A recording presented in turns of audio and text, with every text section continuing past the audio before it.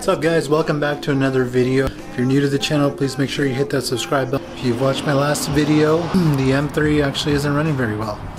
And I've been trying to figure out what's going on with the car. And been throwing some parts here and there at it, trying to fix it. Really hasn't got me anywhere. Still really lean on cold start, lean in boost. But what I discovered when I was looking at my fuel pump the other day, I was gonna have my friend rewire it. I noticed that one of the connectors on the OEM harness, it was loose. Let me show you guys. So this one you can kind of see is a lot bigger than this hole. And the reason is because it was thinking probably heating it up or something, and it just wasn't good.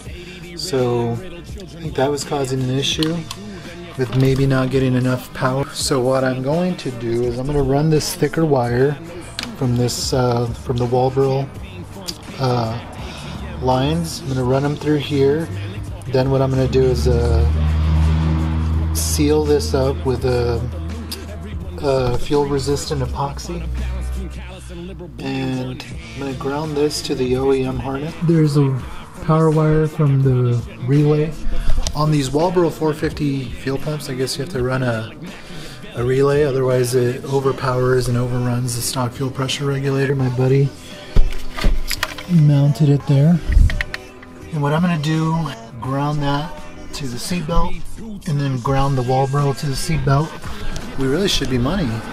I'm going to drill out these holes a little bit bigger. The one for the ground I'm going to drill out a little bit, snake those wires through.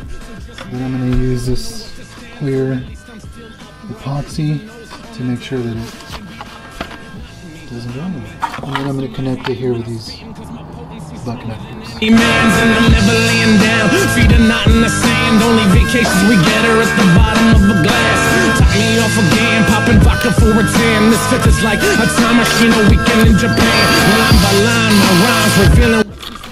So this one was already a little wide open, but you can kind of see that it's bigger than the other hole.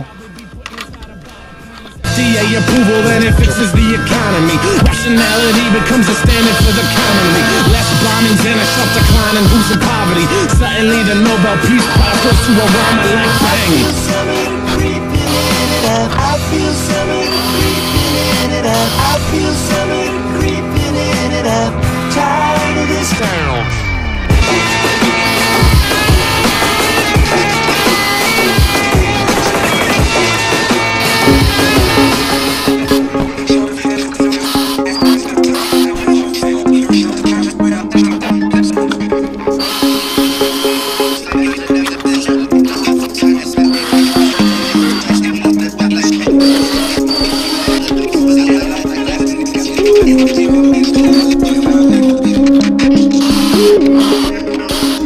Here is what it looks like. Ran the wire through. You can see here 2 wires going through here and connecting them here.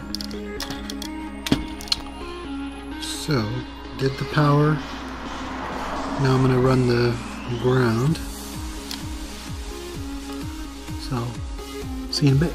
Alright, so I've been working for a little bit and here's what I got so far. So you can see I used 12 gauge wire and wired it to the Walbro fuel pump. Use these butt connectors here, which seal it up. So see here, I'm going to epoxy this in here, and then I'm going to epoxy it out here as well.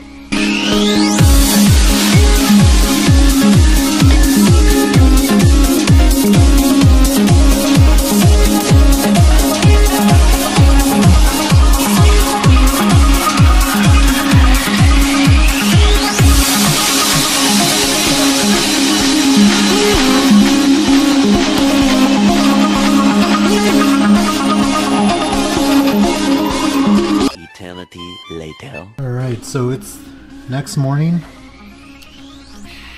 and here you can see the pump looks pretty strong. It's not going to move.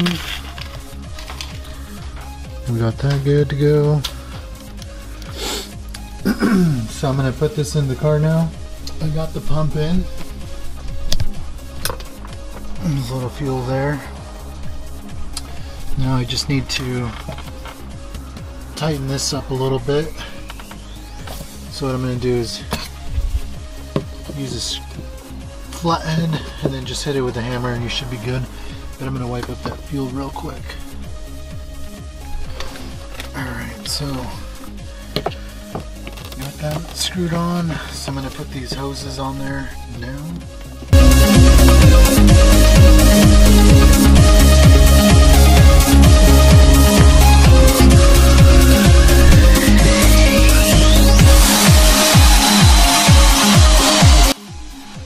Alright, so far I've wired the power, and now I'm going to wire the ground to the seat belt.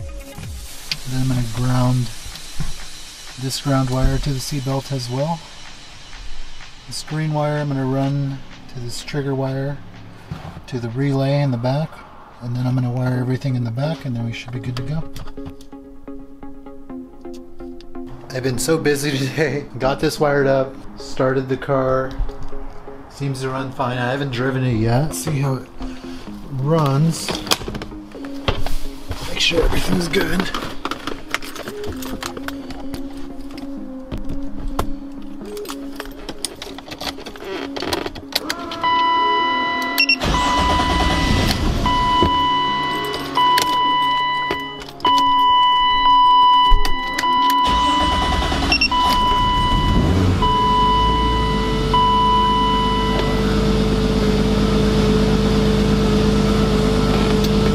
Oh, you know what? I got a new O2 sensor, so let me install that real quick.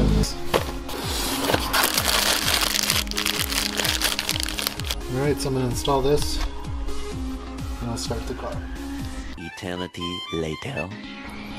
Alright, so I ended up driving the car, and it ended up driving like shit. I actually got a check engine light for the O2 sensor, so I swapped it back out with my old one. I don't know if really my O2 sensor was bad, but I just picked one up because I thought it might be it. But I bought it off Amazon, so probably not a good idea. So let's see if the idles check engine light is still on.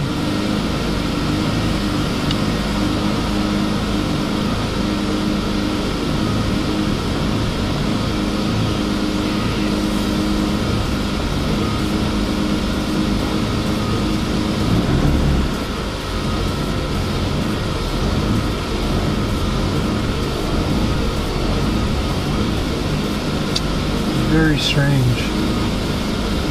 Alright, let me drive it again and see. Doesn't run good. Still gotta figure it out. I'm gonna call it a night. Come back at it tomorrow and see if there's anything else I can do.